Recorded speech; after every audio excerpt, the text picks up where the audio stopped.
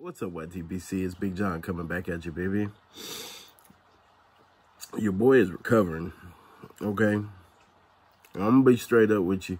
Don't nobody laugh at me. This is a precautionary tale. Well, let me break it down for you. I'm sitting here the other night, and I'm chilling. I'm talking to Randy and old Doc Hatfield. Everything's all good. I'm like, man, I'm gonna pop open a 10, you know? I smoked a few cigars that day. Had a full meal. Very delicious. Full stomach. Very well hydrated for the day. Just to preface the conditions. Because I already know some of y'all, why you didn't eat. No, bullshit. When they, all right? When they catch you, they gonna catch you. So, down here talking to a few good buddies of mine,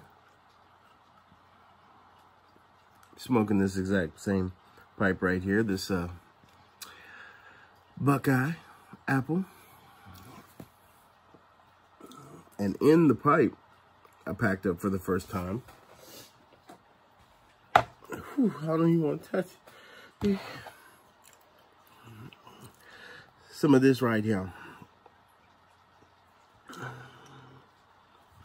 Some of this Peterson 3Ps. I got it sealed up in the bag now.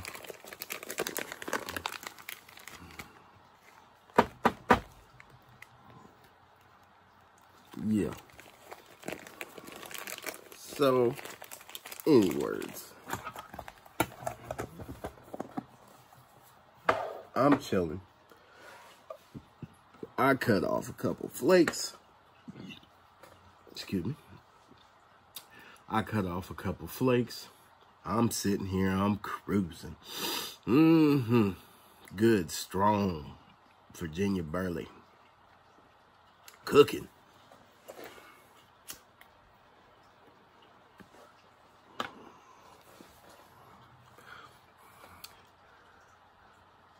Get about halfway through the bowl, which, mind you, it hadn't kicked at all. All right. A little nicotine, a little vitamin E, all right, all right. About the same level halfway through the bowl as that Sir John. Maybe a little bit lighter than I felt when I smoked that Tambulaka.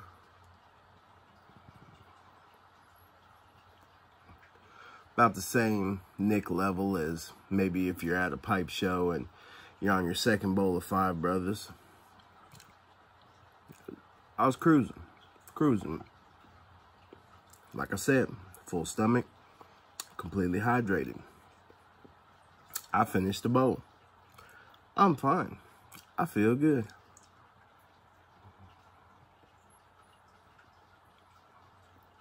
I got me a drink. I'm chilling. I'm laughing. I'm joking.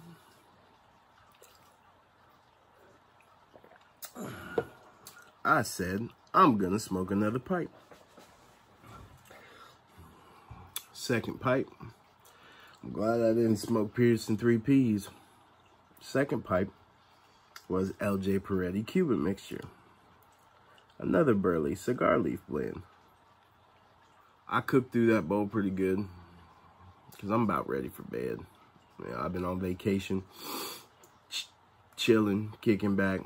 So I said, let's go ahead and take it down.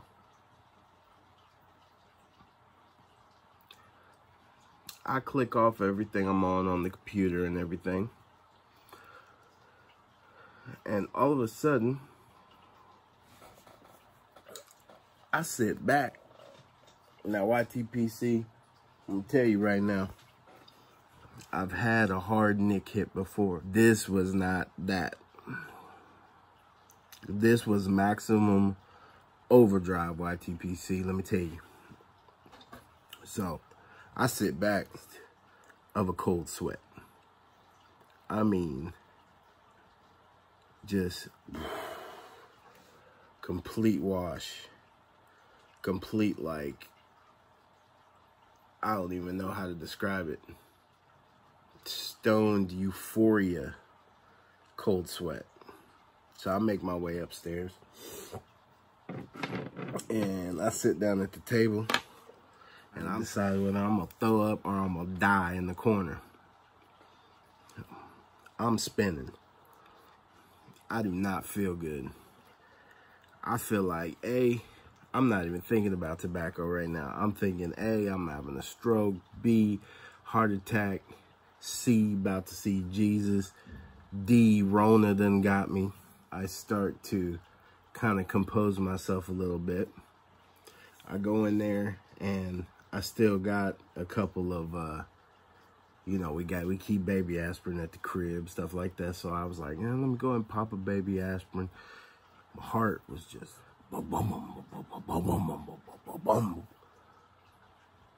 mind you, not even thinking about, you know, that this might be tobacco related. I'm in full freak out mode, thinking I'm dying or the Rona or something like that. So I go and I decide to go ahead and take it down. Big mistake. Big mistake, bro. So I go lay down in the bed. I'm in there about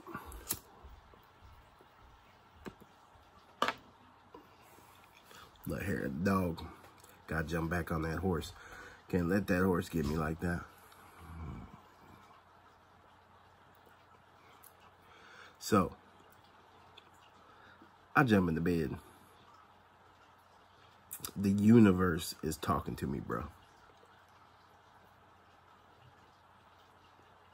The world is spinning. The bed is spinning. My heart is beating. I'm half having a panic attack. I'm trying to figure out what the hell's going on. I'm scared to go to sleep because I'm scared I'm gonna die. Straight up. Full stomach. A person that ingests large amounts of nicotine on a regular basis. Yes, this can happen to you. It can happen to anybody. So be careful. So I get to sleep. The wife is she knows something's going on. So she's kind of talking to me, making sure I'm all right and everything. I told her I'm fine. I just don't feel good.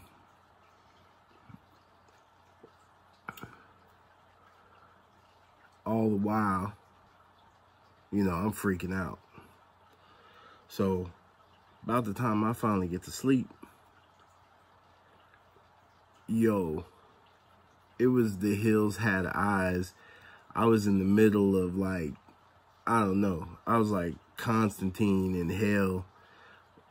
It was the craziest, most freaked out damn dream in the history of the world, man. I mean, I had just descended down into darkness, and it was a bunch of shit trying to get me, bro. So I had to go. So when your boy woke up, I was in the kitchen, like, just freaking out, bro. I'm praying to Jesus. I'm praying to God. I think I'm gonna die. Take my blood pressure. My blood pressure is 1 million over 2 million.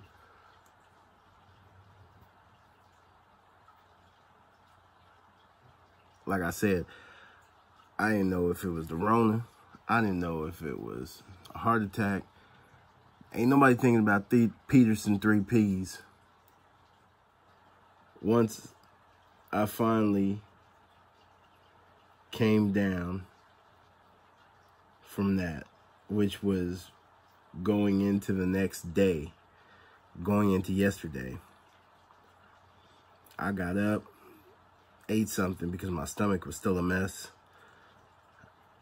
My heart rate had gotten up so high the night before, I could tell that I was just stressed out and tired. So I took a nap yesterday. Went to bed early yesterday. Slept for probably about 10 hours. Got up today, took a shower, and finally feel better. I don't know. Somewhat funny, somewhat not funny precautionary tale of my nicotine overdose exploits.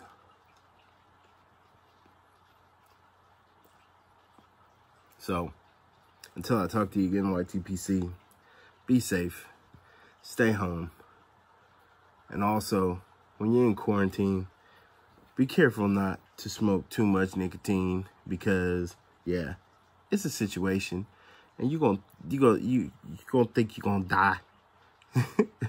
So, be safe, enjoy responsibly. Peace from Big John. I'm out.